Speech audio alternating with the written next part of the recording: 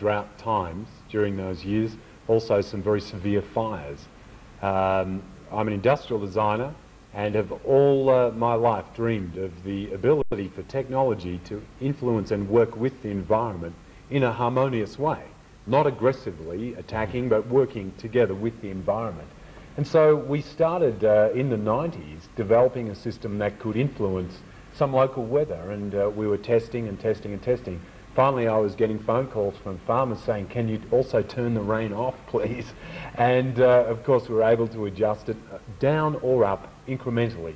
So we were able to satisfy that request. So in the late 90s, we registered the company, Aquiess, and we took on some private shareholders that are now involved, and we took the company forward over the years to the point that now we were confident in August this year to present to the United Nations that we have a solution for the drought and famine in Africa.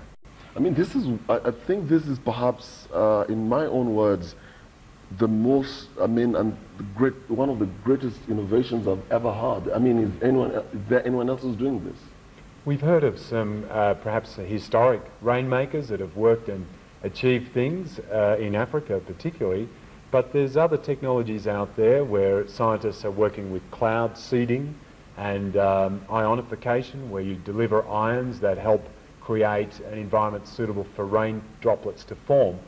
There are some other technologies I've heard of, perhaps in the US, where they're modifying or trying to modify the ionosphere to get weather changes. I'm not sure how accurate that is, but as far as I know, no one has this particular stream of technology where we're looking larger scale. It's modifying a flow corridor gently, incrementally, to deliver rain adjustment into the required areas.